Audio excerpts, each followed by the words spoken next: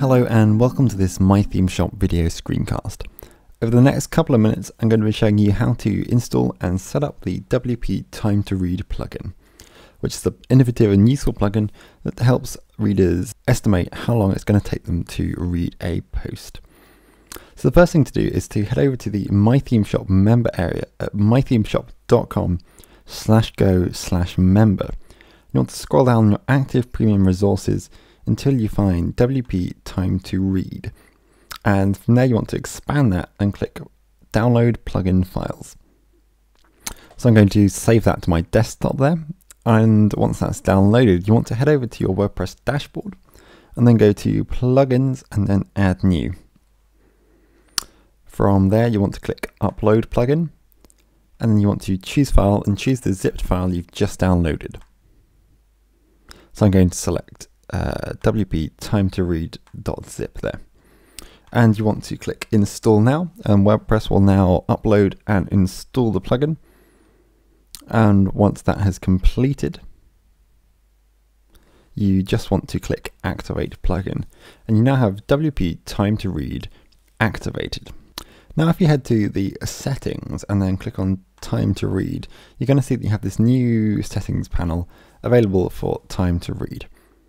And you have two options here. You can enable Time to Read in general, or you can enable the scroll progress bar. So if we tick Enable Time to Read, you'll see that brings up the main options for the displaying the estimate of the time to read values. So first you want to estimate how many words per minute your readers are going to read. The average adult reading speed for English text in the United States is around 250 to 300 words per minute. And so you can see you can set a range here in order to account for your readers' different reading speeds. You can set a minimum maximum interval, for example this is set at 10 at the moment, and this will show the interval, for example 10 to 12 minutes if the average is above this number. You can set to 0 to always shows the interval, or -1 to never show. So we'll set that to 0 to always show the interval.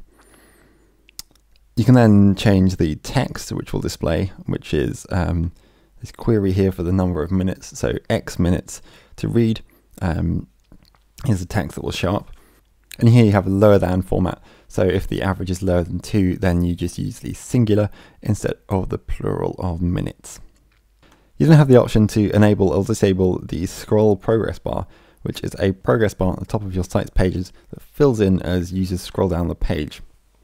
See, you can use this color drop down, this color wheel, to select different colors to fit in with your site. So you can change these to literally any color you like to fit with your site. I'm going to set that as a nice blue to fit in with my site. You can set it to show or not show on the homepage, archives, or single posts. I'm just going to leave mine on single posts and click update on those options. And with those settings saved, you see final thing to do is to add the template tag to my template files in my theme, or use the shortcode WP Time to Read on any individual post or page in the editor in order to add the estimated reading time. So I'll just show you the shortcode first, and just by copying that, and I'm just going to add that to a post that I've already created. You can do this on anywhere, on any post or page. So just wait for that to load up, and I might want to add that at the top of this post, for example, and then just click update when I'm done. That's going to update, and if I just view the post, then I'm going to see at the top of this page I've got 2 minutes to read showing up, which is the estimated reading time for this post, which we can see here is 462 words. So that's the shortcode, which is WP Time to Read, and you can just add that into anywhere where you can have shortcodes on your site. So if we just head back to the settings here, then we can grab this template tag to insert into our theme files, which you can use on your homepage or anywhere in your theme, for example. So if you just go to Appearance and then Editor, and here we can add the template tag manually. This of course requires some coding skill, but if you have any queries about this, then feel free to contact one of our support team at community.mythemeshop.com. I want to add this into my homepage though, so if I click on the index, or the home, and I want to add this in on my home page after this last edited function. So I'm just going to scroll down until we can find that code. So I want to add that in here. So I'm just going to add in a little divider, and then if the function exists, WP time to read, and then update that. And then if I just refresh my site, you're going to see we've added in the little time to read estimate on all of the posts, and you can see that just there. Now if we visit a post, I'll just show you what the progress bar looks like. So if we just scroll down here, you'll see along the top of the page, you've got this progress bar showing up, which is showing you how far you've scrolled down the page. As I mentioned earlier, you can change the progress bar color. So I'll just show you what that looks like. If we perhaps change that to a more yellowy. So if we refresh the page, you can set this to any color you like in order to fit in with your site. So you'll see now that we've got this yellow template across the top.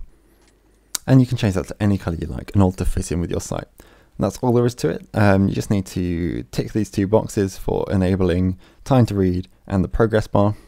This is the shortcode and the template tag. And you've got these tick boxes just to set the options here, set the intervals, and that's really all there is to it. If you have any queries at all, then don't hesitate to get in contact with one of our support team at community.mythemeshop.com. And thank you very much for watching.